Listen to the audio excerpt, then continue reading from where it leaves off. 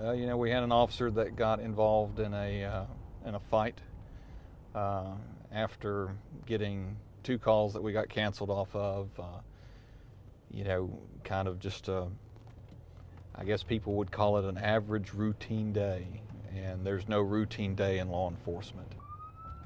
All right, come on, baby, turn. Can any unit on church advise that subject in custody? You know, everything's kind of quiet. We were about to head to an accident with no injuries, and then, of course, the call comes out that the officer is in a life-threatening situation.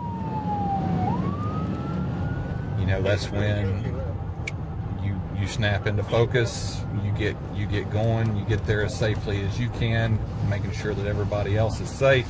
Because if you don't get there, you can't help. And then, you know, that has taken part of our morning, and now we're back to patrol. You know, it's a snap and clear mentality that they say in football. You go and you deal with the situation at the time.